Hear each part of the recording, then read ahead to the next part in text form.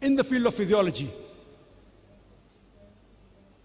it was 600 years after the Quran was revealed that Ibn Nafis described the blood circulation. And 400 years after Ibn Nafis, that is 1000 years after the Quran was revealed, William Harvey made it famous to the world. We read in a textbook in school that William Harvey was the first person who described the blood circulation. Actually, 400 years before, it was Ibn Nafis. And 600 years before that, Quran has described in a nutshell. Today, after science advance, we have come to know, just to say in brief, the food we eat, it goes into the stomach. From the stomach, it enters the intestine. From the intestine, through the blood vessels of the intestine, it enters into the bloodstream and goes to almost all the organs via complex media, many a time via the liver. It reaches all the different organs of the body, including the mammary glands, which is responsible for the production of milk. This, what science has come to know today, is mentioned in a nutshell. The production of milk and the blood circulation in the Quran, in Surah Nahl, chapter number 16, verse number 66, it says, "Verily in the cattle is a lesson for you. We give you to drink from what is within the body," coming from a conjunction between the constituents of the intestine and blood. Milk which is pure for you to have. The same message repeated in Surah Mu'minun, chapter number 23, verse number 21, that verily in the cattle is a lesson for you. We give you to drink from what is within the body. Milk which is pure for you and good for you. And in the cattle there are numerous benefits. There are numerous benefits. And of the meat you can eat. Who could have mentioned all these things in the Quran 14 years ago? In the field of embryology, there were a group of Arab students about 30 years back who followed the advice of the Quran, which says, "Fas'alu ahli zikri in kuntum la ta'lamun." In Surah Nahl, chapter 16, verse 43, and Surah Anbiya, chapter number 21, verse number 7, which says that if you are in doubt, ask the person who is knowledgeable. So they collected all the material and all the data given in the Quran and the authentic hadith dealing with embryology, and they presented it to Professor Keith Moore. At that time, in the early 1980s and the late 1970s, Professor Keith Moore was one of the highest authorities in the field of embryology. He was head of the Department of Anatomy in the University of Toronto in Canada. And they translated all these verses of the Quran and the hadith and presented to him and asked him for his comments. He said that most of the things mentioned in the Quran are in perfect conformity with modern embryology. But there are a few things which I cannot say that they are right. Neither can I say they are wrong because I myself don't know about it. And one such thing is the first two verses of the Quran. Surah Iqra, Surah Alaq, chapter 96, verse 1 and 2, which says, "Iqra bismi rabbika allazi khalaq. Khalaqal insana min alaq." Read, recite, proclaim in the name of thy Lord who created the human beings from something which clings, a leech-like substance. So Professor Keith Moore said, I do not know whether the embryo in the initial stages looks like a leech or not.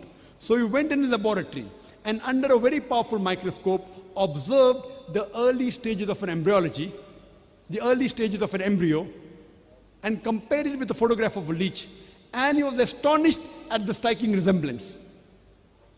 And later on, when a variety question was asked him regarding embryology from Quran and Hadith, he told him, it's an early part of 1980s, about 30 years back, he said that if you would have asked me these questions 30 years before, I would not be able to answer more than 50% because embryology is a branch of medicine which I developed recently. And he said, I have got no objection in agreeing that this book is divine and Prophet Muhammad is the messenger. The Quran says in Surah Tariq, chapter 86, verse 5 to 7, does not man think from what is created? Does not man know from what is created? He is created from a drop, emitted from a space between the backbone and the ribs. What does the Quran mean by saying that human beings have been created from a drop, emitted between the backbone and the ribs? Today, after science is advanced and embryology is advanced, we have come to know that the genital organs in the human beings, the testicles in the males and the ovaries in the females, in the embryonic life, when the child is in the womb of the mother, it originates from a space from where the kidney is present, between the backbones and the 11th and 12th rib. Later on, it descends down. In the female, the ovary goes to the true pelvis, and in the male, it descends down lower through the inguinal canal into the scrotum.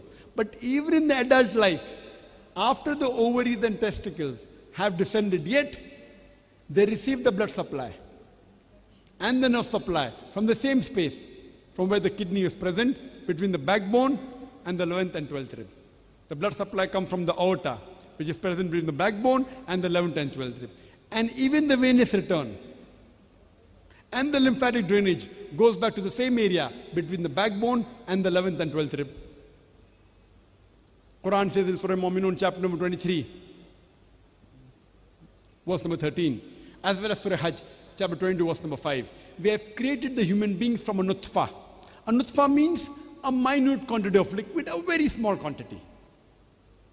The Quran says in Surah Sajda, chapter number 32, verse number 8, we have created the human beings from sulala. Sulala means the best part of the whole.